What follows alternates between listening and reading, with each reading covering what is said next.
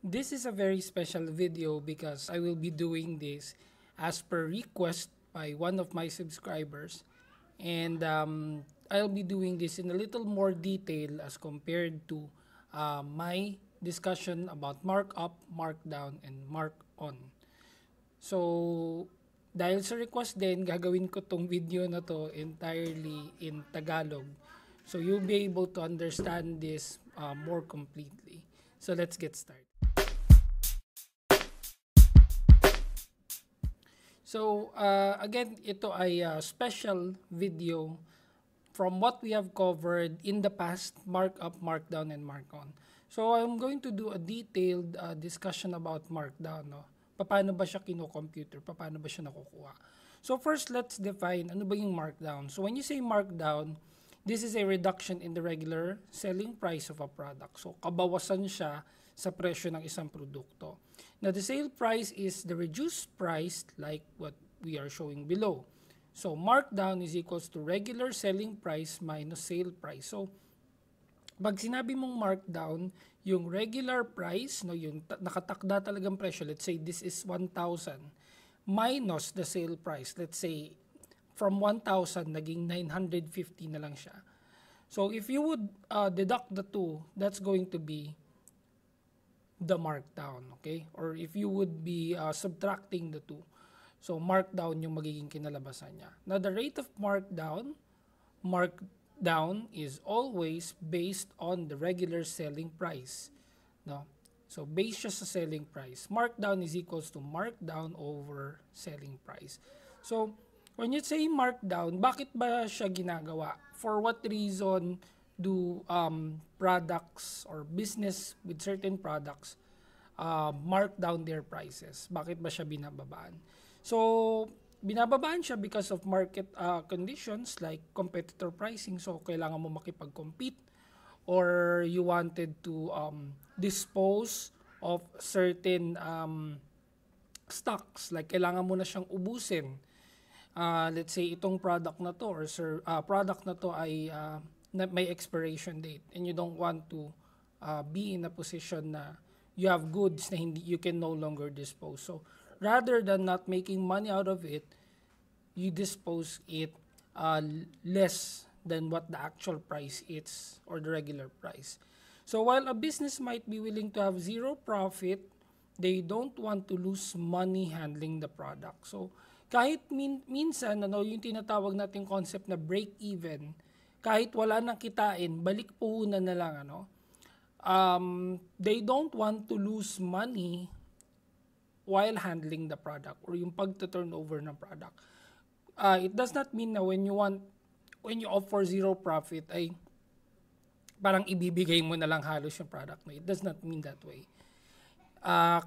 Most of the time, it's just break even or very minimal loss from the cost price. Okay? So, the total cost of the product includes the cost of buying of the product and the expenses involved. So, kung marirecall ninyo, in my previous discussion, I introduced to you this triangle. Ito yung magiging guide mo, yung markup, rate, cost of sales. And then, parang pinakang guide mo to yung pyramid.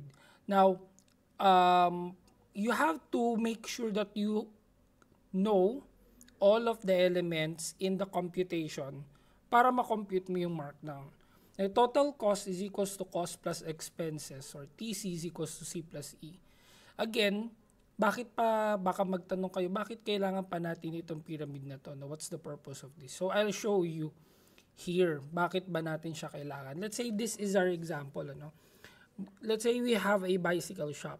Tapos, we buy the parts and assemble the bicycle. So, binibili natin yung raw materials natin, yung mismong parts, and then tayo na yung nag-assemble. And then, lahat yon ay 7,000 pesos. Lahat ng raw materials.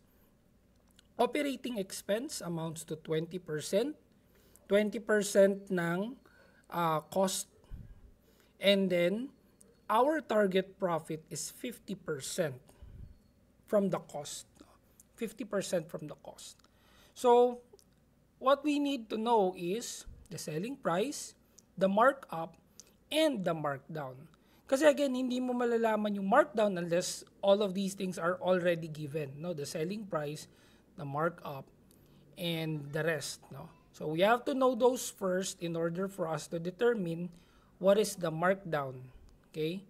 If the unit will be sold at a maximum 10% off. So again, yung markdown ay dependent, no? Kasi pwede nating sabihin 15% off, 20% off, or 50 or 70% off. It depends, no? So dito sa given natin 10% off lang. So having said that, let's try to check one by one. Ano-ano ba yung mga hinahanap natin? So una, we have to look for cost. What's the cost? 7,000. Given naman na yun, ano?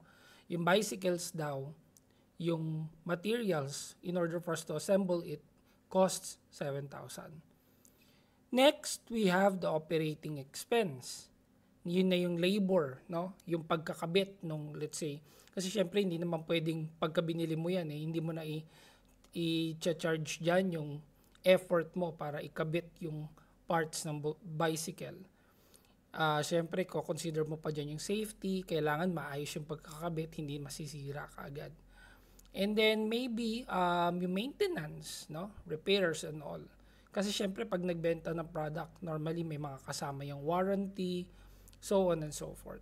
So, operating expense, ang sabi natin kanina is 20%. So, 20% multiplied by the cost, 7,000, it's 1,400. Yun yung pinakang operating expenses mo, no? And then, profit. What's our target profit? Our target profit is 50% of 7,000, which translates to 3,500. So may kita daw tayong 3,500 sa kada unit or kada bicycle na mabibenta. So ngayon, nakuha na natin yung tatlong elements na yun, ano? Yung cost, operating expense, and then the profit. Now, let's look at the rest. No? Solve na natin siya. Solve the following. Selling price. So, how do you get the selling price? It's cost plus operating expense or expense plus profit. So, 7,000, yun yung cost ng parts ng bike. 1,400 would be your operating expenses. And then 3,500 would be your target profit. So, if you would add up all of these three, your answer is going to be 11,900. So, yan yung selling price natin, 11,900. Now, na-determine na natin yung selling price, which is 11,900. Next is markup.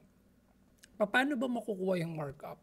It's selling price minus the cost. So, selling price natin is 11,900 minus the cost, kanina nabanggit na, which is 7,000. Which gives us a markup of 4,900.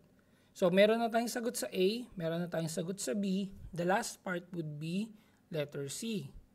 No? Paano natin malalaman yung markdown if the unit will be sold at a maximum of 10% off? Yun yung markdown natin. So, alamin muna natin ano yung sale price. Okay?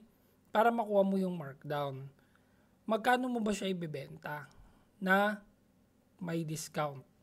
So, ang sale price natin is equals to selling price minus the markdown percent. Sabi natin, 10% ang markdown. So, subukan natin. Sale price is equals to 11,900 minus 1, which means 100%, minus 10 or 0.10, 10%, which will give you 0.9. So 11,900 times 0.9, your answer is 10,710. Okay? So if you would deduct, no? If you would deduct the 10% from 11,900, okay? Your answer is 10,710. Yan yung sale price mo. Okay? So, minus 10% na yun, no? From the original price. So, markdown is equals to regular selling price minus sale price. Finally, makukompute na natin siya. So, regular selling price is 11,900. Tapos, ang sale price niya ay 10,710, which gives us the answer of markdown, which is 1,190. So, yan yung markdown natin. Yan yung inawas natin from the total price. So, very simple lang yung pagko-compute ng markdown. Dapat lang natin tandaan that we have to get all of the elements in the computation, such as cost, the operating expense, and then the selling price, the markup. No, yung mga bagay na yun. If you would be able to get that, madali na lang makuha yung markdown. At saka kahit paikot-ikutin mo siya, you would be able to answer it. Now, I would like to give this problem to you. No, a game console company buys parts for 10,000. So, yung parts nila to assemble a gaming console is 10,000. And then their operating expenses is 30% based from cost. And their target profit is 60%. Okay? So, with what I have taught you, compute for the selling price, the markup, and then the markdown if we will be selling the unit at a maximum of 10% off.